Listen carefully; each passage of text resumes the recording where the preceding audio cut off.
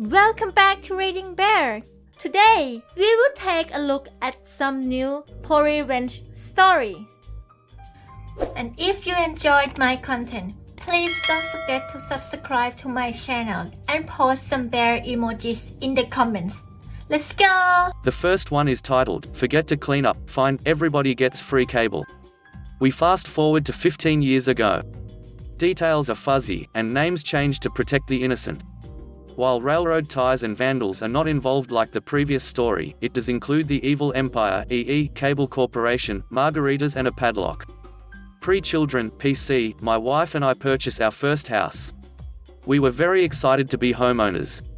We were particularly proud to show off all of our gardening and yard skills we have developed over the years of childhood chores. Don't tell mum, but who knew that seemingly punishment of yard work would actually translate to adulthood. We are off to a great start with a meticulous yard spending way too much time and money. On my small suburban lot is the utility box for one of the two cable choices in the neighborhood. Along the EE Cable Corp, you know, the one who Forbes always lists as one of the worst companies in the country. I come home from work one day and notice the utility box is open and the cables are filleted all over. I did not think too much of it at the time and made a mental note assuming they are on a break. The next day, I come home from work and the utility box is still a mess. I called the evil Empire Cable Company to kindly let them know that they left a mess in my yard after a repair. They told me nicely that they will be out in the neighborhood the following day to finish the work. Many weeks come and go without them fixing their mess. It was coming up on our first pool party and we wanted the house to be perfect. I called the EE Cable Corp again. Not to bore you with the details of the conversation, but ended with a rude ending that they will be out there, eventually. Now am I seeing why nobody likes this evil Empire Cable Company. At our first PC pool party, maybe after a margarita, or four, we start aimlessly discussing the evil Empire Cable Corp. Now we are a bunch of engineers, and a truck driver, important later, drinking margaritas. The discussion turned from complaining to scheming. While poking around the utility box and the box on the side of my house, we noticed that this EE Cable Corp does not use multiple line blocks on the cable. They merely hook up the cable from the house to the utility box, easy peasy, nice and easy. I am guessing the lack of security is a genuine artifact of Midwest nice. Why protect something that nobody steals? We also notice that there is only one house of the 8 that is serviced with cable. So we proceed to hook up free cable to the 7 remaining houses. We neatly stuff all the wires and close the utility box. As I mentioned, the only non-engineer in the group was a truck driver. An earlier pointless discussion was about different padlocks and why truck drivers use a specific round kind. Basically so that it is impossible to break with small bolt cutters. He grabs a large round padlock out of his truck and we try to place it on the utility box. It won't fit, hole is too small, so a few seconds of drilling, we now placed our own padlock on the EE Cable Core. Utility box along with 7 houses with free cable protected by an industrial padlock designed to prevent trucker theft. After meeting the other neighbors and making sure they are trustworthy, I let them know about our party. Each one smiled and began enjoying free cable. A number of months later, enjoying free cable, the EE Cable Corp is in the backyard staring at our handiwork. They bend over regularly, really studying the padlock. I can only imagine their discussion on what they are seeing. They bring out the bolt cutters from the truck. I assume they carry them if they lost a key or padlock is rusted. Now looking at the bolt cutters, I can tell this will be a futile exercise. After only about 3 minutes, they both shrug their shoulders, get back in their truck and leave. That was the last time we ever saw the EE Cable Company. Since all but one of us was enjoying free cable, there was no reason for them to be out there. Our gig was up when the one who did pay for cable, who we never really met, moved. The next technician was very dedicated, after 3 trips each with a larger bolt cutter, resulting in using one more than 4 feet long, put everything back to the way it was before. And thus concludes the story of 7 houses enjoying free cable for more than 4 years because the laziness of a single technician and a rude customer service rep. The next one is titled, My Demotion Included a Pay Raise and 3 months paid vacation as revenge. A little background. At a finance company I was once at in Miami, I was in upper management for a long time and it was recently sold. Now I had been at the company since almost the start and I had created my department that I managed from nothing and ran it smoothly for years as the company grew over time.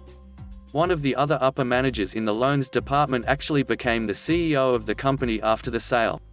No big deal, we were friends, so I thought it would work out great. Boy was I wrong. What ended up happening is he started firing or demoting most of the upper and middle management, taking away perks and decreasing pay. I was demoted, but I had enough knowledge and connections in the company to know this ahead of time. I also knew they brought in a guy to replace me, paid half as much, no finance background. I also knew where they were going to move me to in the company, to a much lower position. The CEO became very greedy and just seemed to hate everyone at this point.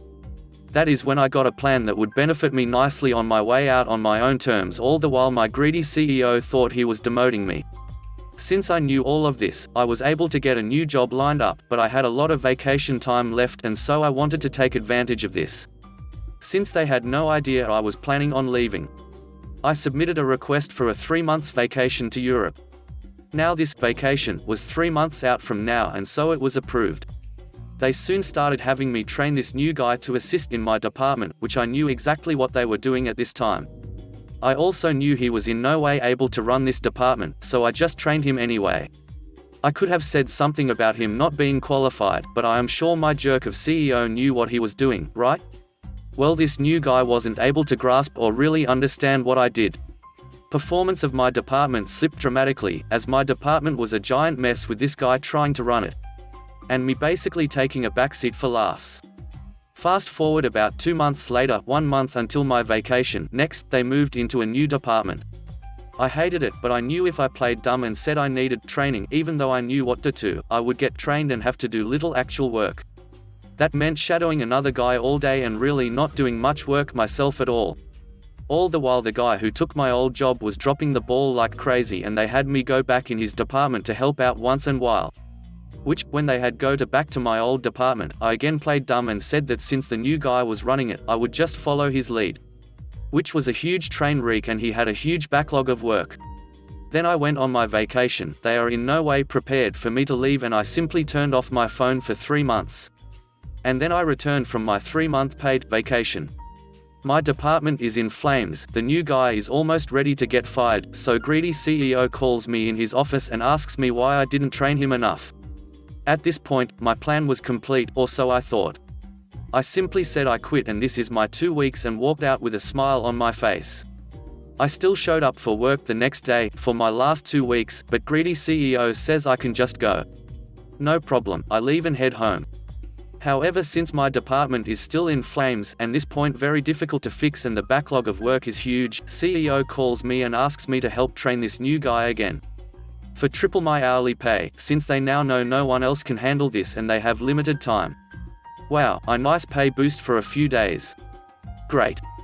I stop in the next day and do absolutely nothing. However, 3 days later, CEO says I can just go again, and they don't need me.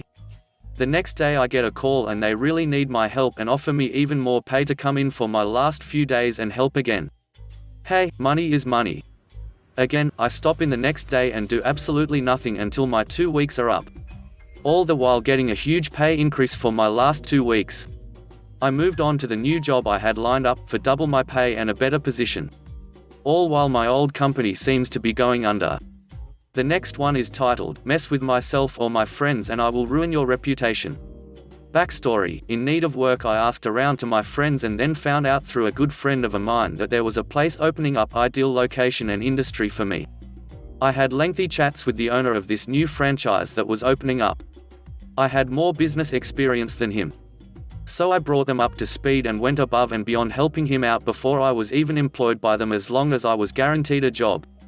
This was a franchise job that was based around commissions I would earn based on clients I would pull in. The job was supposed to start at the beginning of June. I had other commitments, but I started shuffling all of them to fit around this job because at least situation-wise it was perfect, even if the wage was average. June comes around and I'm still waiting to hear from the owner. Nothing. I chase him up and get told the franchise is not going ahead. 3 days later, it's suddenly going ahead again, and so it's all stations go from the end of July. Fair enough, delays can happen with new businesses. Owner is worried about leaving his high-paying job to take over secondary job in the franchise to help out, as I would be only employee. So I help out and reach out to friends with same skill set as myself so they can take his position and he gets to keep his high-paying job. Let's call owner D for douche and my friends G1 and G2. Current story, myself and G1 get hired, no contract yet, important, to start advertising and walking around with flyers to advertise the new franchise.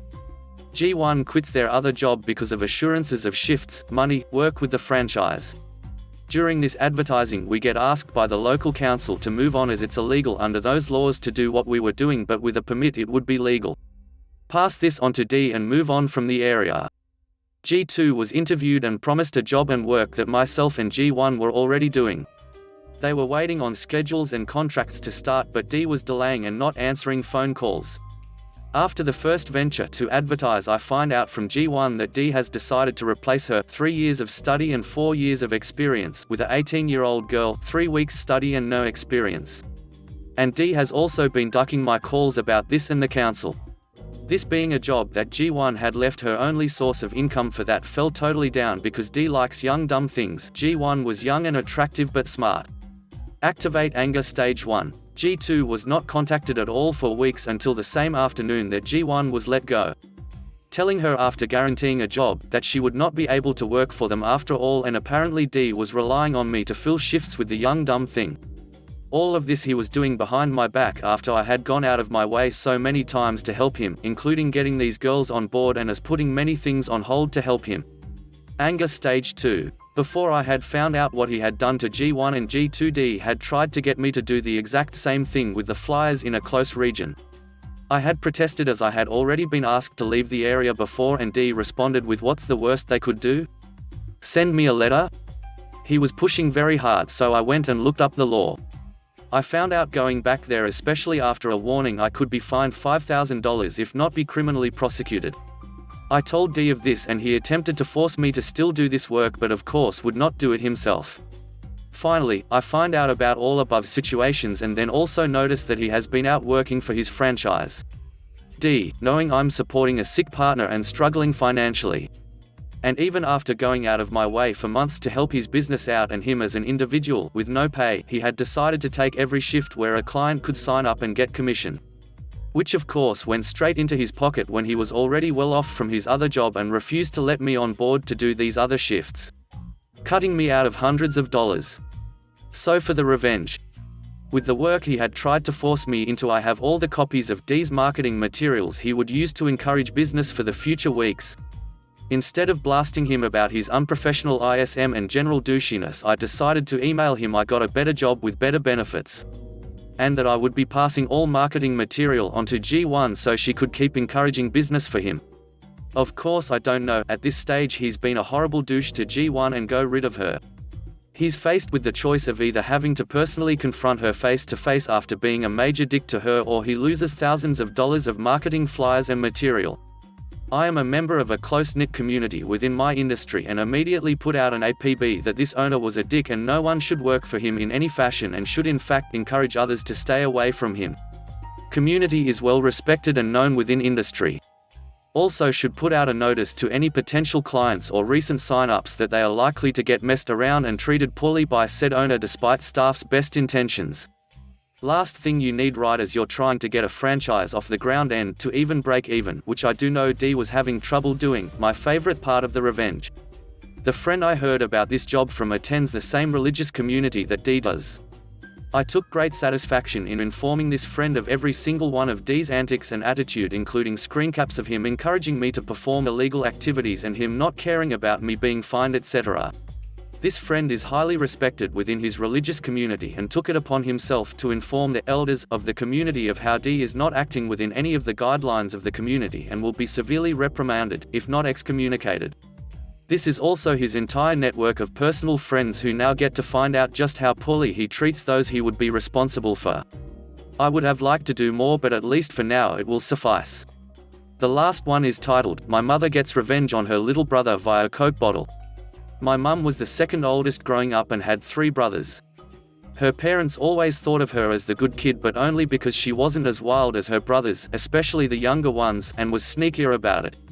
The following story is one of her favorites and is honestly more brutal than any experience I ever had growing up.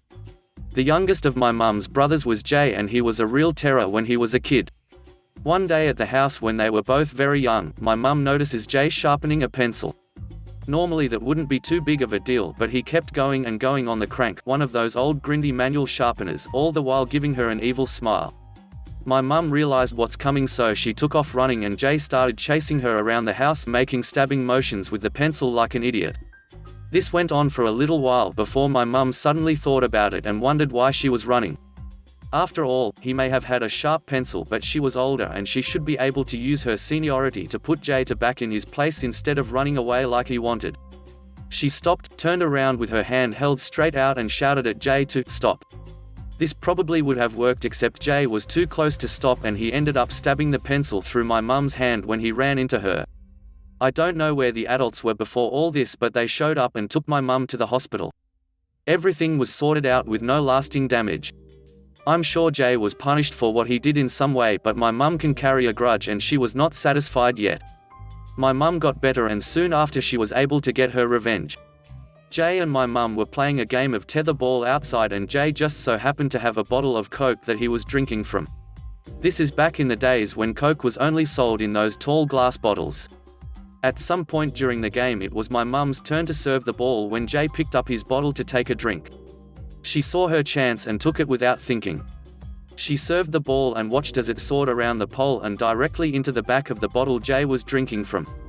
My mum was able to play it off as an accident at the time, and Jay had to get new teeth put in, but once again there wasn't any long-term damage. Thanks for listening.